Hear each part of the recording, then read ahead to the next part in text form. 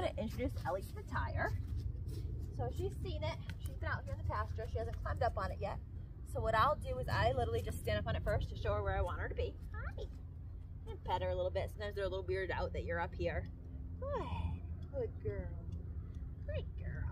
And then I'm gonna hop off the other side and ask her to step up with a hand target. Switch.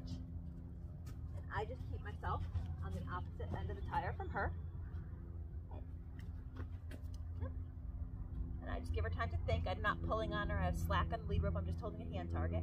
Good. Step up. Step up. Come on. You can do it. She thought about it there.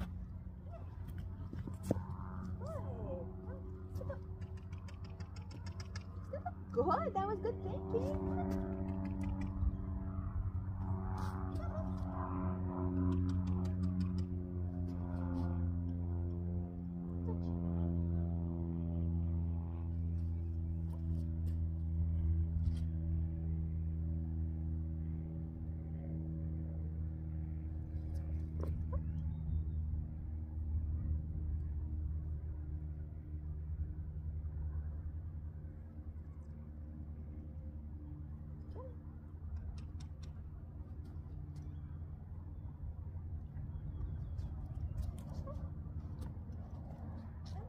Good girl, you're thinking about it.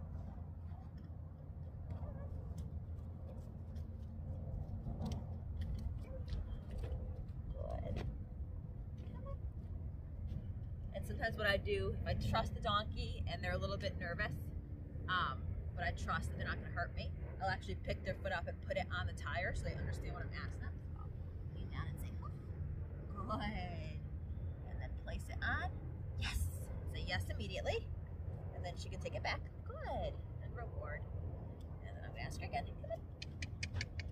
Good girl. Good job. And she's going to get a treat for that. She put it up there. Good. And this donkey, she's a really smart little donkey. Good girl. Yes. Good. Good girl. Good job. Yes. So lots of scratches and rewards. Good girl. Good girl. Good. And then I'll walk forward, see if she wants to walk all the way across it, or if she wants to hop backwards, that's fine. I don't care. Good girl. Good job.